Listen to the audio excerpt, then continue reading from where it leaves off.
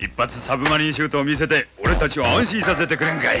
え If you've come across that anime-style meme picture and wondered why it doesn't look contemporary, let me share the backstory with you.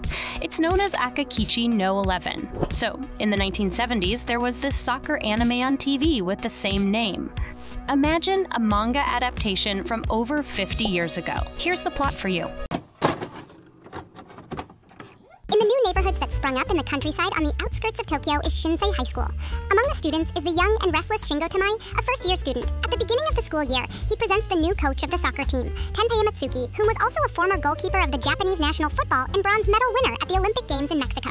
Matsuki intends to build a team that can compete at the highest levels. His intense workouts originally seems too much for many members of the team, including Shingo. He decides to boycott the team's official Matsuki team and creates his own. After a first victory, he is always defeated by that of Matsuki, which begins to be seen by Shingo as an invincible enemy. Subsequently, the two will be able to clarify their conflicting relationship, and Shingo will eventually become the captain of the only school team coached by Matsuki.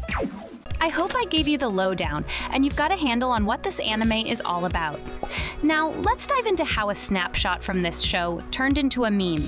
So, towards the end of 2023, a bunch of Twitter folks, apparently well acquainted with this anime, kicked off by sharing this picture. It piqued the curiosity of other users, especially those who fancy themselves anime buffs, wondering about the source of this image. When the question of where to find the original arose, one user took it upon themselves to track down the origin.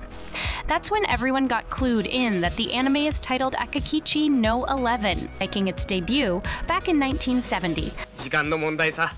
どうだ、一発サブマリンシュートを見せて俺たちを安心させてくれんかい。え？ああ、ぜひ見せてくれないか、玉井。